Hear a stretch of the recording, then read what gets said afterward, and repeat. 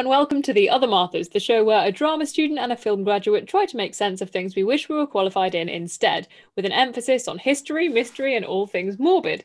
A quick disclaimer before we get started: we don't claim to be experts in any of the topics we'll be discussing, so while everything we say will be based on individual research, it's all a bit of fun, and we suggest that you take everything we say with a pinch of salt.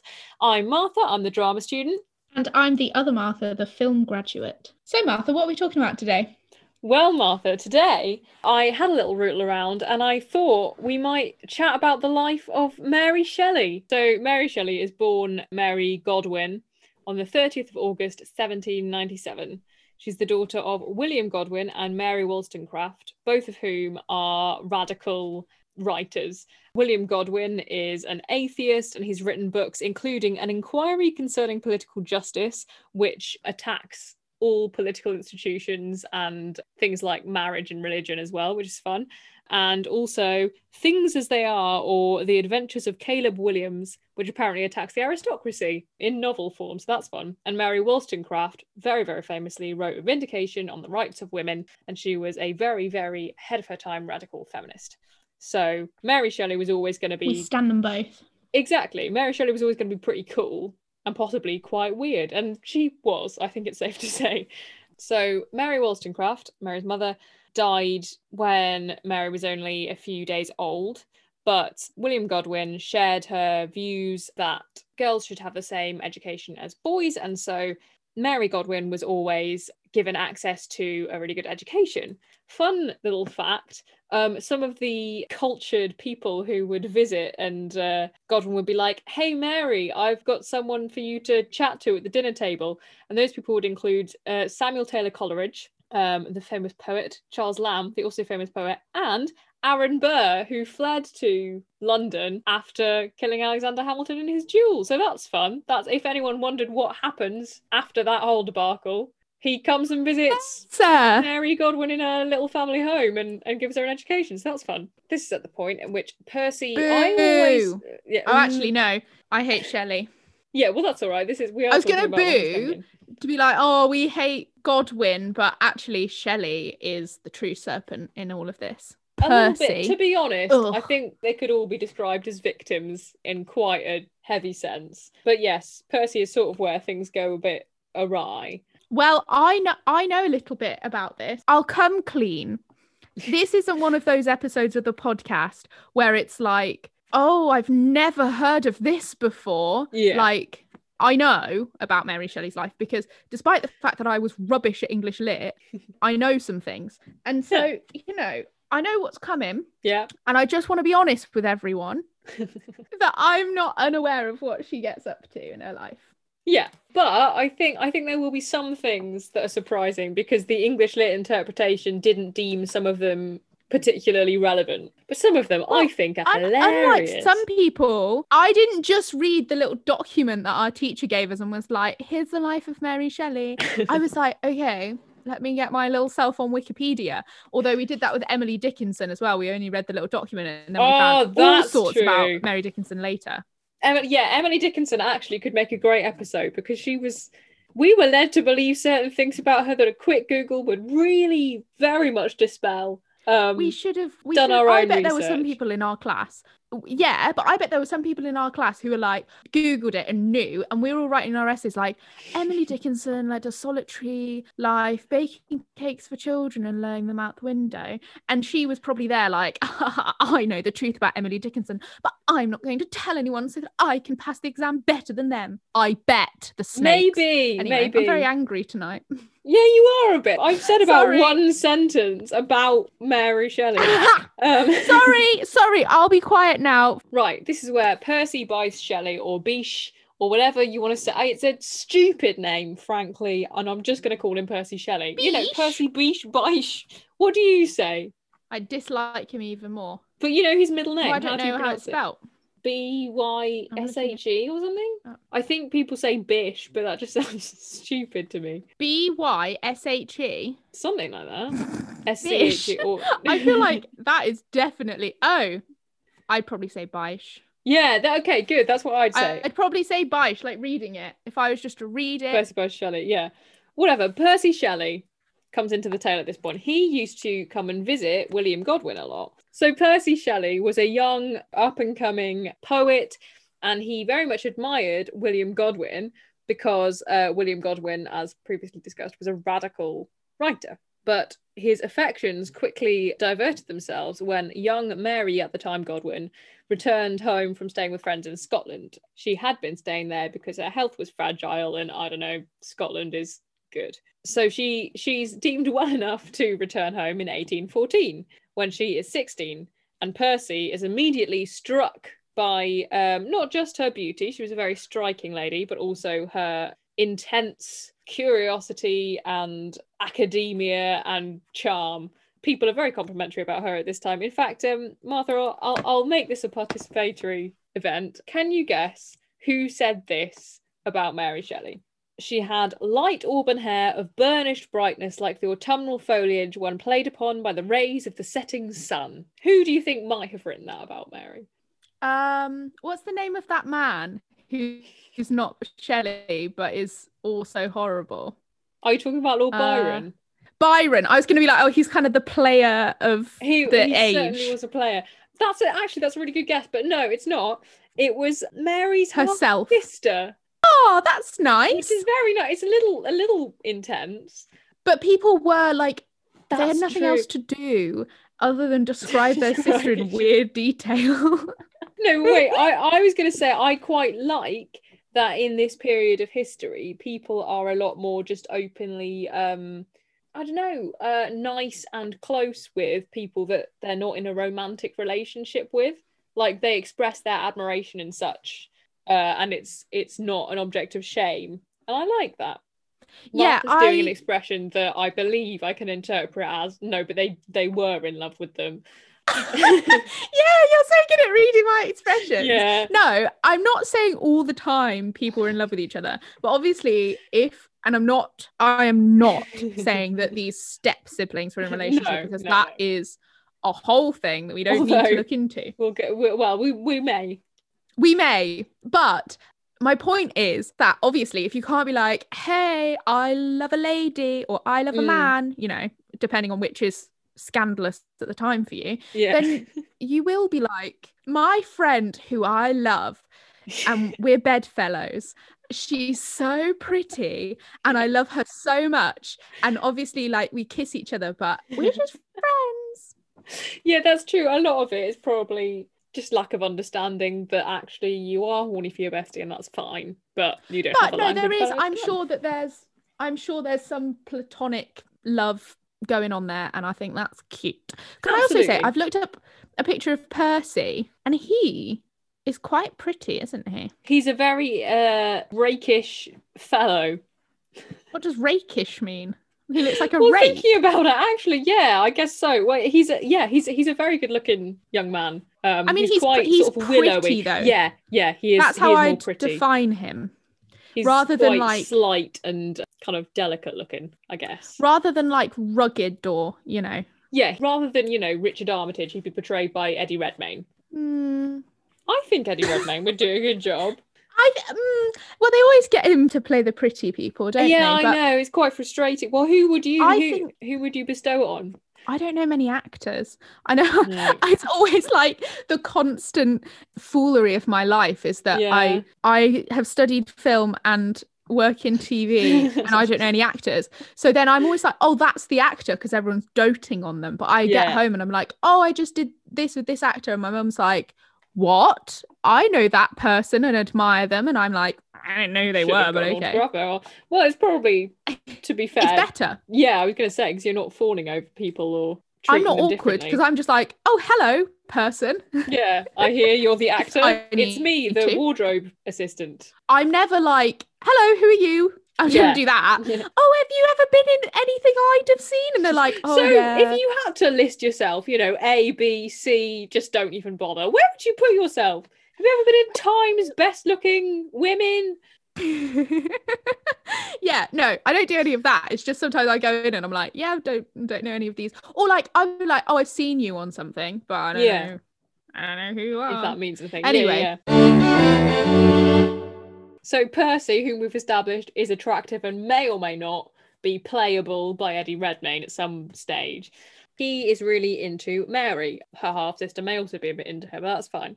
Shelley at this point is 22, and he is already married to Harriet, previously Westbrook, now Shelley. But within a few weeks of knowing Mary, he and Mary start stepping out.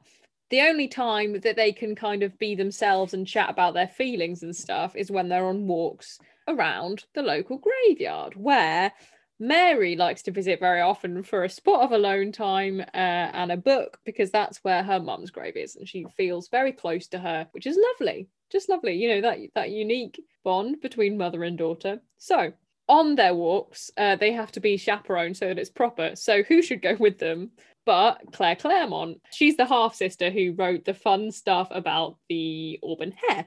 And she comes along with them. And at one point, they're on a walk. They leave Claire Claremont sitting on a grave, is what I've written down. I don't know if she sat there voluntarily or they were like, hold on, Claire, just a he won't mind. They go to Mary Wollstonecraft's grave, where Mary makes a declaration of love. She says to Percy Shelley, I am yours, body and soul. And then they shag on her mum's grave, which I'm just going to leave there for a second, just to... Yeah, we all got... Yeah, good. I know Martha was aware of that, but you may not have been, and you might have needed a minute. So I hope that was enough. Yes, so they consummate their relationship in very weird circumstances.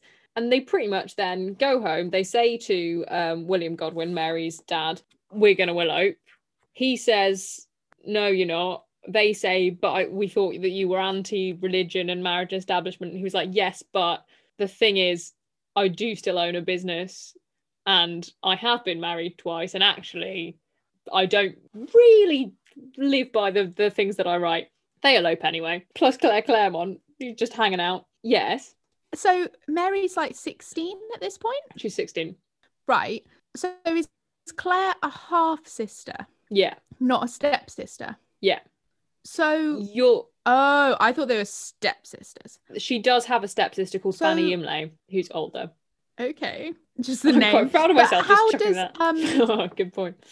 How old is Claire at this point? Like 7 or what? No. I think she's more or less of an age with Mary, but I think slightly younger. How if they're half sisters? What do you mean? Mary Shelley's mum dies in childbirth with Mary Shelley, we assume. Mary Shelley's dad then has somehow married. Yeah. And impregnated a woman. Yeah. With the speed that they're the same age. Well, no, I'm saying they're like more or less of an age, by which I mean there's probably like 1 or 2 years between them. And that's me hazarding a guess. Oh, so they've kidnapped a 14-year-old. Something along those lines, yeah. I feel like I would be Claire. Like, it's like, can I come? Say if it was like, you're Mary Shelley. Yeah. Like, I feel like you would be like, oh, I'm eloping with my boyfriend. And I'd be like, oh, I'll come. Me too. And you'd be like, oh, no, thank you. Yeah, it'd be one of those things where it'd be like, so Percy and I are just going to go and have a rest upstairs. And Claire's like, oh, I want to have a rest. We can have a slumber party. And they're like, okay, yay, Claire. Ooh. At this point, when Percy and Mary elope, both Mary's dad and Percy's dad pretty much cut them off, disown them. So Percy's dad is a guy called Sir Timothy Shelley. He's very wealthy, and ordinarily Percy would be receiving quite a hefty allowance, but his son has now, run off with a 16-year-old despite being married, with 2 kids, by the way. I know! This is like a few weeks in. Like, you just, get over it. But anyway. I'm really going off of Percy. Yeah, he's not great. But yeah, so they're now cut off. They elope, they have a lovely tour around Europe, and then the 3 of them come back to London, kind of tails between their legs because they've spent all their money. And they're like, can we have a loan? And everyone's like, no. So then they set up in London and try to... I have an elaboration on their interrailing round London. I mean, round Europe. Round Europe, yeah. Stop me if this comes later. But they walked the whole way round. When they ran out of their money, they just started walking, and they were like walking through the Alps and France, and they were like, oh, my feet really hurt, and Shelley's like, we've got to keep walking.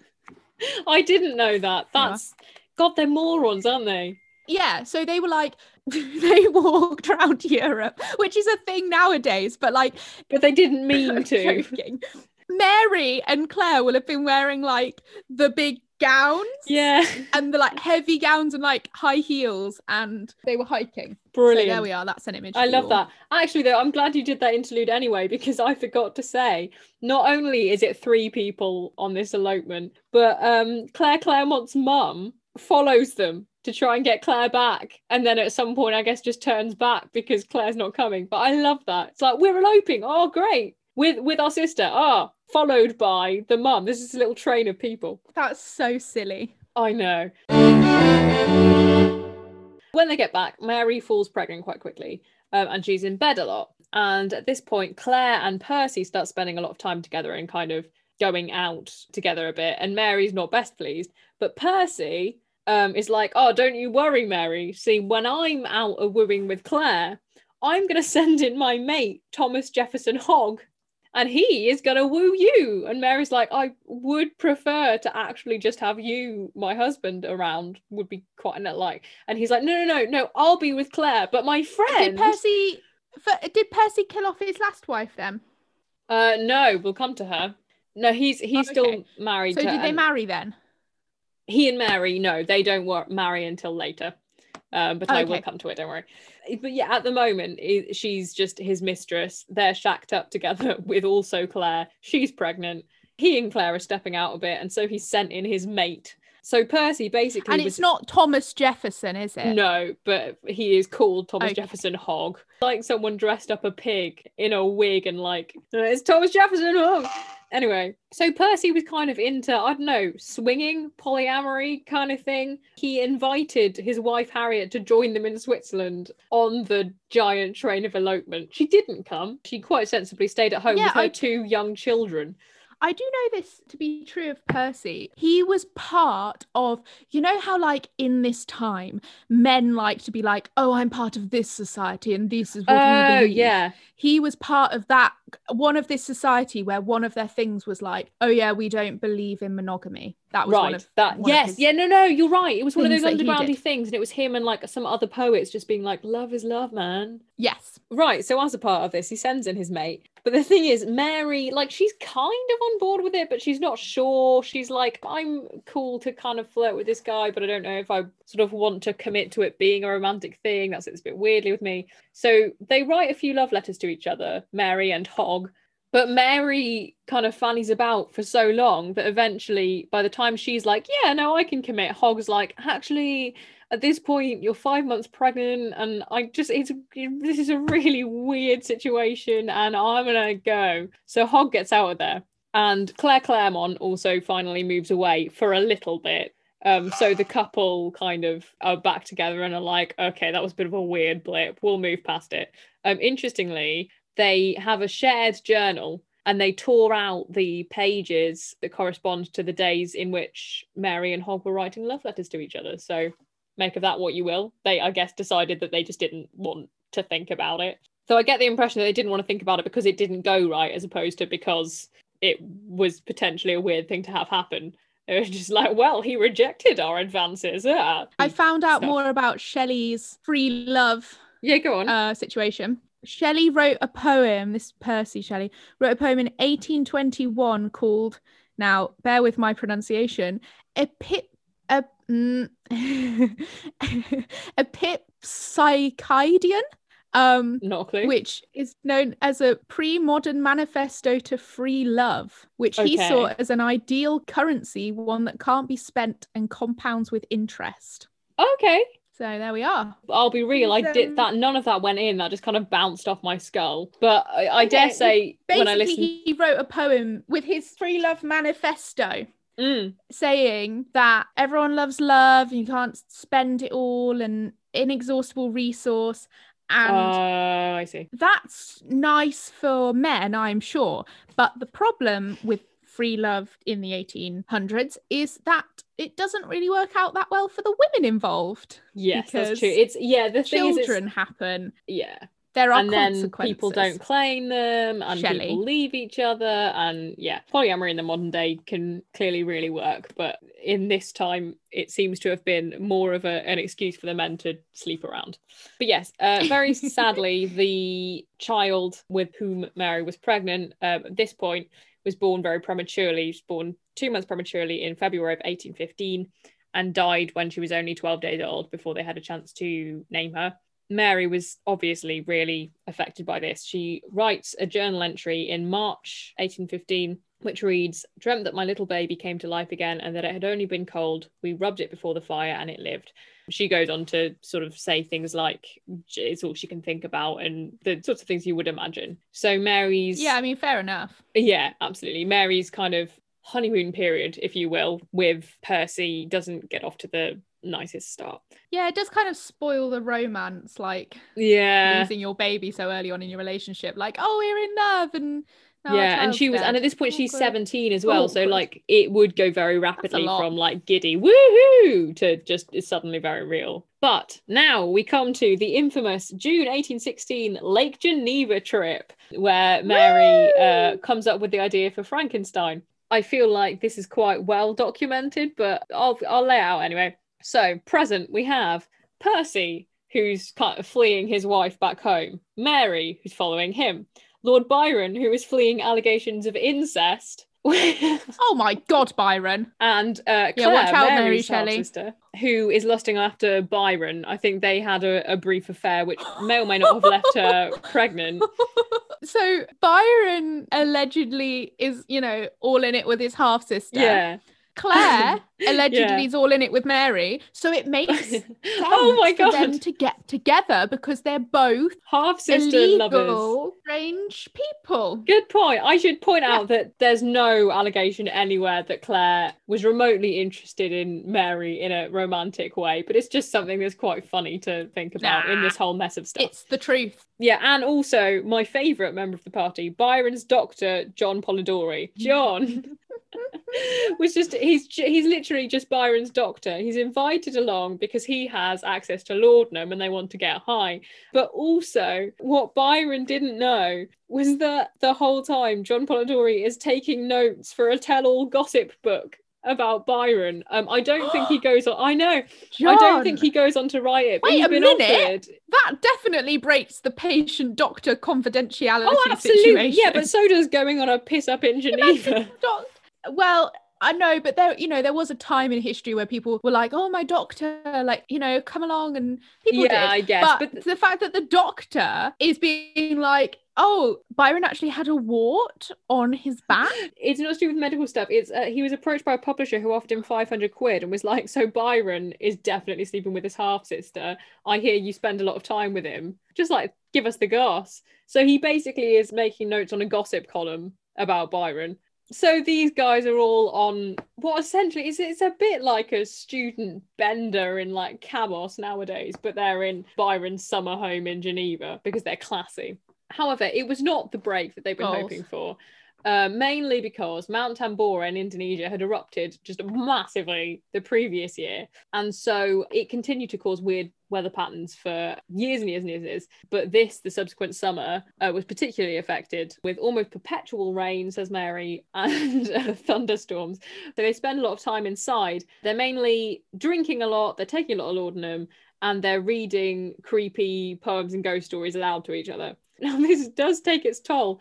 Apparently, at one point, Percy runs shrieking from the room, having hallucinated that Mary's nipples have turned into demonic eyes, which I love. I also don't know if Mary had her nipples out at this point, or if he was just like, not only am I imagining your nipples, but I'm imagining that they're not nipples, but demonic eyes. Either way, quite weird. And so they decide to divert themselves with a new activity. Byron famously challenges everyone to write their own ghost story with varied results. So Byron and Shelley are a bit crap, which is always fun because these are the two very lauded, ahead of their time poets. Neither of them finished their stories. I don't know about Claire Claremont. I don't know if she tried to write anything or not. If anyone does know about that, feel free to let us know in the comments down below. And Polidori ends up creating a vampire story, imaginatively named The Vampire, but with a Y, so it's cool, which later goes on to inspire Bram Stoker's It's like when Dracula. books spell magic.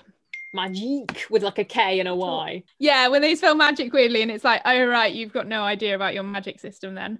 Yeah, exactly. But yes, this would go on to inspire Bram Stoker's Dracula. And supposedly Polidori's eponymous villain, who's called, well, not eponymous, but the vampire called Lord Ruthven, is strikingly similar to Byron. So clearly this guy has a bit of a vendetta, and I'm living for it. Yes. Claire, before we get on to Mary, apparently during the summer of 1814, that's beforehand. Or is it 1818? This is 1816. Okay, she wrote a story called The Idiot, which I can only imagine she wrote about Percy. Yeah, actually, to be fair, because the summer of 1814 I'll keep looking. Was during the elopement, so she would have been just third wheeling Percy and Mary at that point.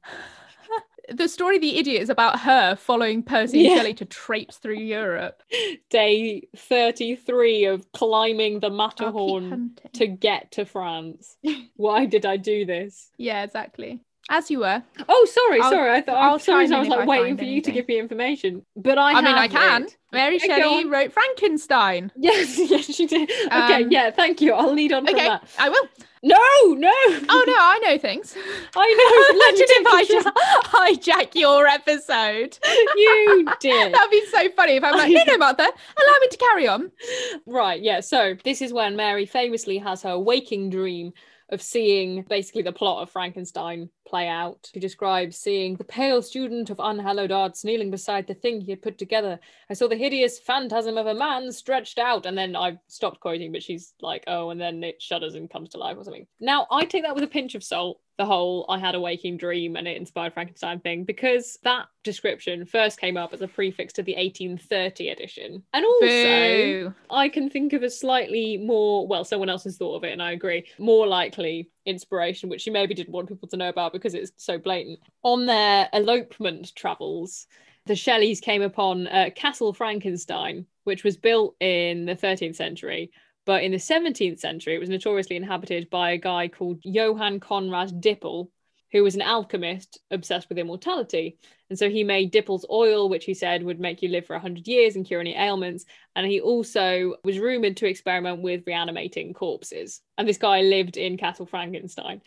So I would argue that that's probably a more likely inspiration than her having this waking vision. She probably, I dare say she had a sort of thing. If she's maybe that inspired it, the Castle Frankenstein inspired it. But then when they were like, oh, we're all going to write a scary story, she was like, yeah, then those images. And how like the two connect. Yeah. And also everyone's always like, oh, Mary Shelley went and watched a frog be electrocuted and that inspired Frankenstein. And I've always thought like how. No, yeah. Like a lot of people that day watched a frog being electrocuted. That's true. Maybe they not all of them wrote Frankenstein. Yeah, no, that's true. That Mary Shelley will have been cognizant of and interested in the works of Erasmus Darwin, I believe it was, who was experimenting with the nervous systems of dead animals. Yeah, she just had a real fun scope of interests. Now, Frankenstein wasn't published until 1817, by which point more multiple tragedies had struck the Shelleys. So, firstly, Mary's half sister, not Claire Claremont, but Fanny Imlay, who's older than her and who is her half-sister with her mum, commits suicide on October the 9th, 1816. The circumstances surrounding it are a bit shady because a lot of the correspondence around the incident has been destroyed or is missing. And so there are various theories around it, but basically she was living with William Godwin. And it probably got a bit too much because she was then sort of the only subject of William Godwin's anger and such. She went to Bristol. Oh, was he an angry man? Apparently so. That's pretty much all I could get from it, was he was an angry man. So I can't comment on it. Okay. But yeah, she goes to Bristol and she imagined he was cute because he owned a bookshop. Yeah, but then he also does disown his daughter and all that. Probably a complicated person. Yeah, she goes to Bristol. She mails letters to Mary and also to William Godwin. And then she goes to Wales, checks into a hotel and takes an overdose of laudanum. When Mary gets her letter, she's very alarmed. I don't know what was in it, but presumably it was things like, I've written to say goodbye, And so she immediately... I'm going to Wales. Exactly, yeah. She immediately goes to try and track her down. I think she goes to Bristol first because that's where it was mailed from. But by the time she arrives in Wales, sadly, it's too late. So they're still reeling from that in October when in December 15th, Percy receives a letter saying that Harriet Shelley, his first wife, has been found dead, floating in the Serpentine, having also taken her own life. And she, at the time, was pregnant by another man. Harriet Shelley did not Ruddy have it easy. There's also rumours around that because the whole affair was very quickly hushed up. But again, she probably just committed suicide because things were very bad. Now, was there any chance Percy could have pushed her in? I think that is speculated as like oh no, marry Mary now. But it's not what happened, basically, is the gist of it. Now, Harriet leaves behind her 2 children with Percy.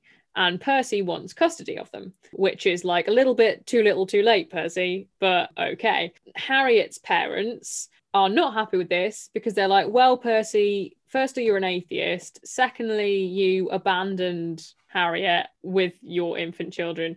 And thirdly, you're living with a woman who's not your wife. So he's like, oh, okay, well, I can't do anything about the past, but here, let me christen my child. Mary and Percy now have a son called William. And so they christen him for show, or baptise him even, I think. And they also get married. And they're like, ta-da, now we can be the parents of these kids. I think Mary was very keen to invite these 2 children into her life. She's clearly a very motherly person. But eventually the courts are like, neither Harriet's parents nor the Shelleys are appropriate caregivers, which is probably fair enough. So the children go to a clergyman instead. Now, what?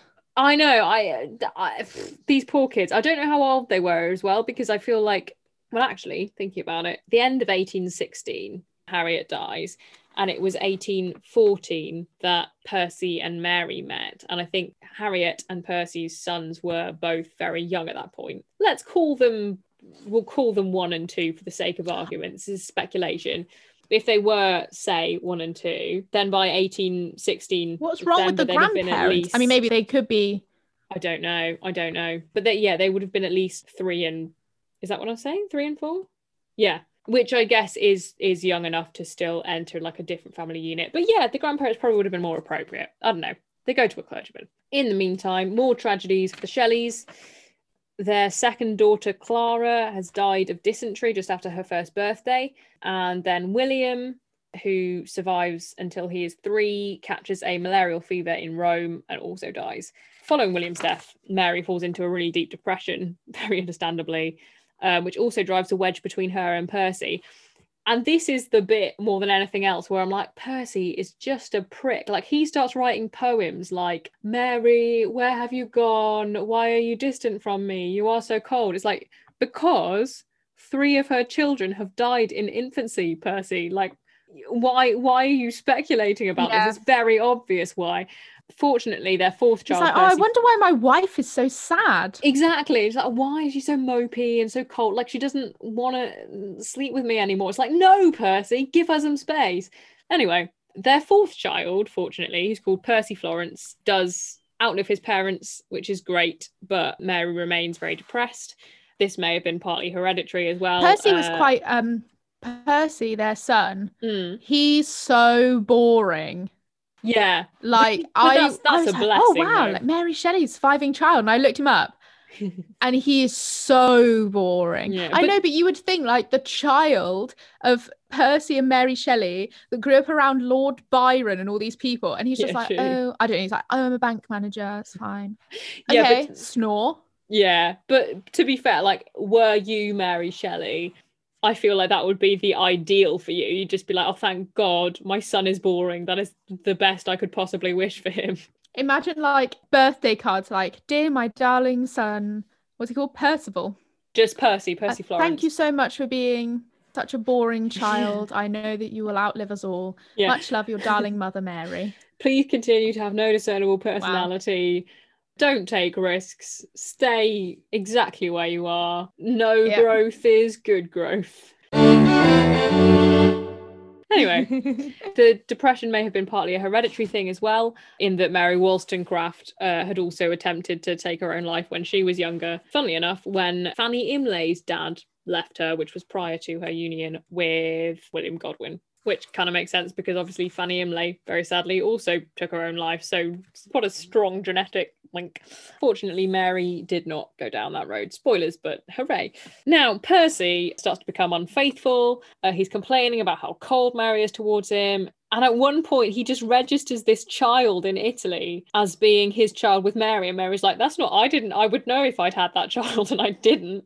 And he's just like, oh, what? Oh, it must be some mistake. So people speculate that that's his child with Claire Clairmont. But I'm not entirely sure why people speculate that, because Claire Clairmont didn't look after the child or anything. It was just a child in Italy that was then fostered out and died in 1820. I suppose, well, you say starts to become unfaithful, but when Mary was pregnant with their first child, he was dating Claire. Yeah, so I know. I feel like, I was confused by that as well. I don't know if they just mean like blatant affairs, or if they mean because they all lived together, like people view that with Claire Clairmont as like, well, you know, it was like an understanding. They were trying something out, whereas this is just... Yeah, I suppose Percy. Also... There is evidence of women having, there's a lot of evidence of women having children and not looking after them and sending them off to someone else. So that's true. Yeah, could be. But yeah, no, my point is, like, I'm not really sure why they've decided to attribute it to Claire Clairmont, because I can't think of it could be literally any woman. Exactly. But, in the world. Yeah. But either way, it wasn't Mary's child. Percy's just being a dick. But yes, in 1821, Mary falls pregnant again. It's apparent that she and Percy have kind of somewhat rekindled their romance, which is nice. But it's a very stressful year, and sadly, she loses the baby, which again is just... Mary Shelley has such a horrible time. But Percy Shelley has the forethought to put Mary in an ice water bath while the miscarriage is happening, which slows the bleeding and ultimately saves her life. So that's good. But just that's the one good thing he's done. The one good thing he's done. But as they're getting closer again, it's like, oh, you know, they can forgive each other. She can forgive him. She's literally done nothing wrong. And things are going okay. They both start getting plagued with visions of death. And like Mary starts getting hysterical every time Percy goes near boats, which is weird until it's not weird. I know, because on July 18th, 1821, Shelley drowns at sea. Woo! So Mary is now a widow. A lot of Percy's friends start to shun her, and she's like, why are you shunning me? They're like, oh, Percy always went on about how you were really cold, like, in the last times, and that was mean of you. Oh no. Which is just horrible, because also she has a lot of journal entries at this time when she's going like, I understand that I'm prone to irritability and depression and stuff, and sometimes I'm not very like connected to people, but I'm a really warm person and I care so much, and it really hurts that people are calling me cold. Like, if they were calling me rash or impetuous or whatever, then that would be different, but they're calling me cold and I'm not cold, which is just really sad. Like, this is clearly a woman whose life has been defined by caring a lot, and now she's being treated in that way. It's very horrible. But she moves in with a friend called Jane Williams. They bond over the fact that Jane Williams' lover... This isn't funny. Jane Williams' lover drowned with Shelley. So, like, it's not funny. It's a nice... it's a nice story of two women being united in their grief, but it's just like, I don't know, I'm so sorry for laughing, but there's something really funny about that. Anyway, they like move in. Think Mary Shelley minds. Yeah, thanks Mary. Unless she's gonna haunt you tonight. Oh god, don't. I'll actually be really scared. I'll let you guys know next week. But right, so she and Jane are tight because their husbands both died on the same boat, and you know, it's all dandy. But in 1827, so 6 years after? Yeah, 6 years after their husbands' deaths, she finds out that Jane had dalliances with Percy and is like writing to her friends. Yeah, true. Like, she shouldn't be surprised, but writing to her friends like, lol, lol, Mary still has no clue. That's so sad. So Mary Shelley remains friends with her, but she can never like properly trust her again, which is fair enough. So she's been living with Jane till like 1827, and then she finds out about the whole dalliancy thing and is like, oh, no thank you. So in 1828, she goes to visit a friend in Paris, gets smallpox and is disfigured for like the rest of her life. But weirdly enough, that tragedy, which is comparatively small, I suppose, kind of she just has quite a sense of humor about, because she's used to being like this tragic, beautiful young woman who's lost so much. And now, I only caught the gist of this story, so I could be wrong about it, But she has admirers who are like, hey, can we cast you as like the troll in this pantomime? And she thinks it's really funny. So she starts writing stuff about, like, oh, she's really insulting, but she's just like, lol, never been cast as the ugly one before. It's great. So she's having a fantastic time. Is she masking her pain with humour, though? Oh, God. I hope not, because the thing is, I think she's quite, obviously people change, but she's generally quite in tune with her own emotions. So I like to think that she genuinely just found it quite funny. Okay. Yeah, but I don't know. She also still did have admirers, including the American songwriter Howard Payne, but I don't think she pursued anything with them particularly. She did stay friends with Byron, though, which is nice. He supported her and she immortalised him in the later work, which I couldn't be asked to properly find out about. And she also keeps writing. She writes more things about reanimation. She writes about women with troubled relationships with their dads. Throughout her relationship with Percy, she was kind of keeping them afloat by writing little articles in the Daily Gazette and stuff. And she continues to write novels after his death as well. And in 1851, she dies of brain cancer and is buried with her parents, who've been moved to Bournemouth. I assume she also at this point lives in Bournemouth, and she's had her parents moved closer to her. Her son is by her side, and all is comparatively sort of okay. Her surviving son, Percy Florence, he's bid farewell to his mum, and he decides to go through her drawers, you know, to find the sentimental artifacts she's kept. So he's going through, he's like, love letters between my father and my mother. How quaint. Yes, I don't know, portrait of Mary Wollstonecraft in her heyday, and what a little silk parcel. What's this? And he unwraps it, and it's the calcified remains of Percy Shelley's heart. Make of that what you will. And that's Mary Shelley. Yeah, everybody. I knew of that. I think it's wonderful.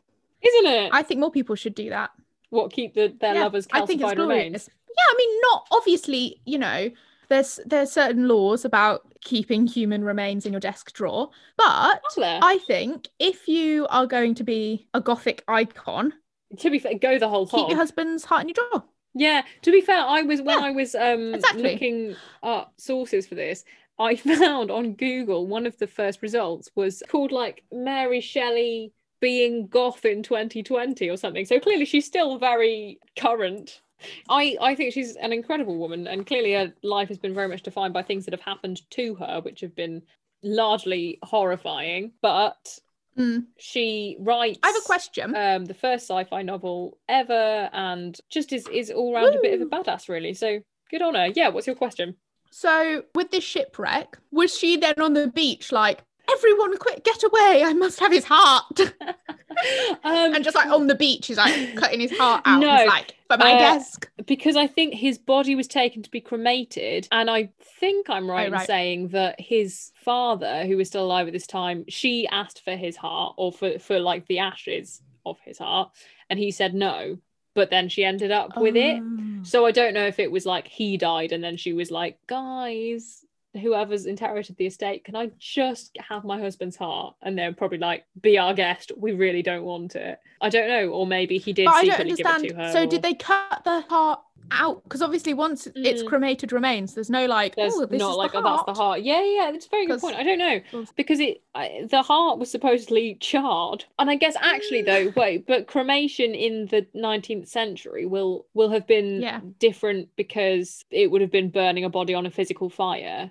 And it wouldn't have been as easy for things to just turn to ash, I guess. So I don't know if it would have been a case of like, here's some remnants. 1 second, because I know of this, but I'm just looking at the dates. Okay, so the first American cremation was in 1876. And obviously that's like modern cremation, not just putting a body on a fire. Yeah, because people have been doing that since forever. Yeah.